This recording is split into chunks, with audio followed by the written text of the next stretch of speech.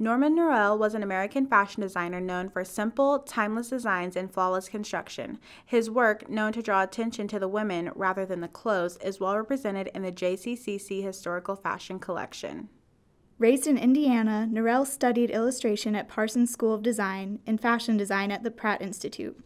He was dubbed the Dean of Design, known for his impromptu visits to Parsons to assist students with their projects. One of the first American designers to win the respect of Parisian couturiers, Norell created designs for Hollywood films, including ensembles for Doris Day that appeared in That Touch of Mink.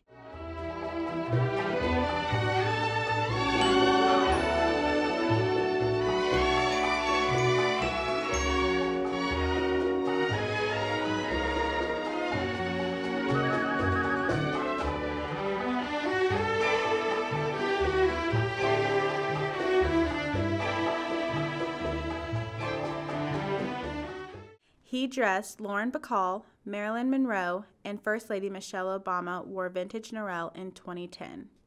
This scene in our show highlights 1950s and 1960s evening pieces by Norell that have been worn and donated to our collection by local Kansas City women.